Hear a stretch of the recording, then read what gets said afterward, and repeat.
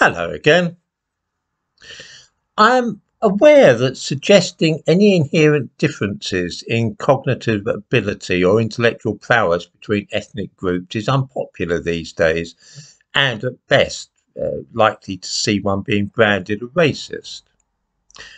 I'm open to the possibility that such criticism is justified, so I thought that instead of making crude assertions, I would talk instead about the very different outcomes of a couple of programs launched in the early 1960s with a view to conquering outer space.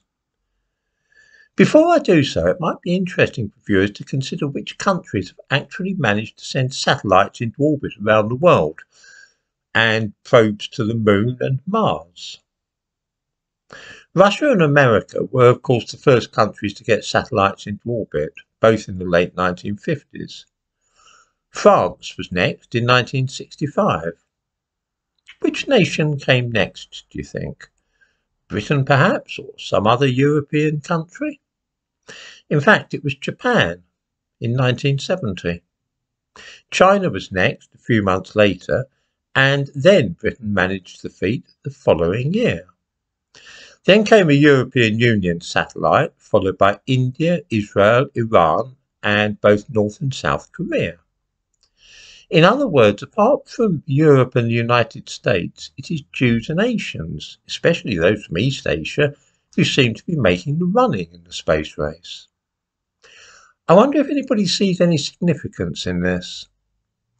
India was, after all, a colony of the British for a very long time, but colonialism doesn't seem to have held them back when it comes to technological achievements. Not only have they sent satellites into orbit, the Indians have also sent probes to the moon and, more recently, Mars. Their plans for manned spaceflight and the space station are well advanced. What news on this front from Africa, which is far richer in natural resources than, say, Japan or Korea? Have they any plans to launch a satellite anytime soon? Well, in one African country, a space program was started in the early 1960s, at roughly the same time that India began its space program. The Zambian space program aimed to send a rocket to the moon in 1964 and began training various astronauts, as they were described. The star was a 16-year-old girl who would be launched into space with two cats to keep her company. The director of the Zambian space program may be seen in the thumbnail to this video. The training consisted of making the prospective astronauts climb into old oil barrels and then rolling them down hills to simulate space travel. That and teaching them to walk on their hands, because it was thought that was the best way to get around in space.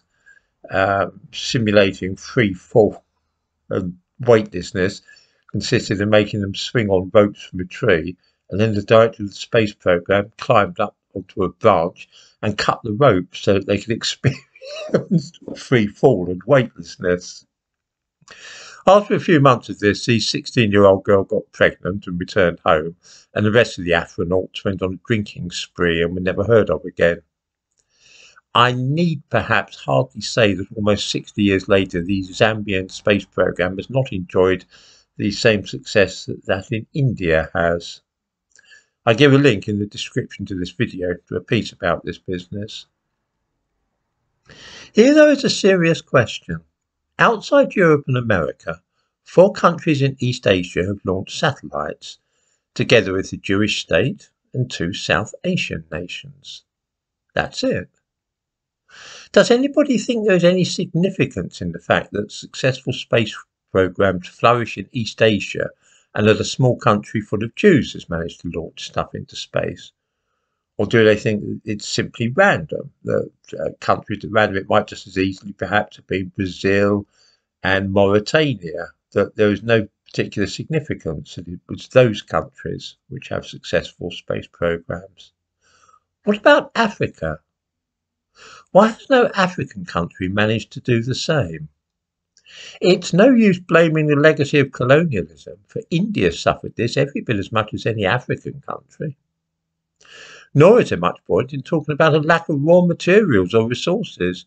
Japan has few natural resources, whereas the Congo is full of all the things like cobalt, which we desperately need to power our mobile telephones and electric cars.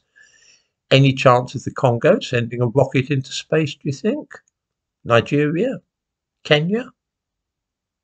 It sounds utterly ridiculous or disgustingly racist, depending upon your political views, even to ask questions of this kind, but I think it worth doing so. Nobody was the least bit surprised when Japan became the fourth country on Earth to launch its own satellite in 1970. I think it's fair to say that most people would have been a bit surprised if it had been Nigeria or Upper Volta that had done this. Is this a difference in culture? What is it about East Asia which makes us take it for granted that they will be sending rockets into space? And what is it about Africa which causes us to laugh at the very idea? Is this racism or is it symptomatic of some deeper reality?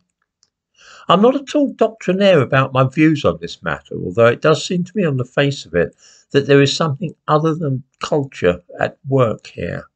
Or indeed, if it is culture, that the culture has arisen for a particular reason, that we need to look deeper than merely the culture of Africa and the culture of Asia.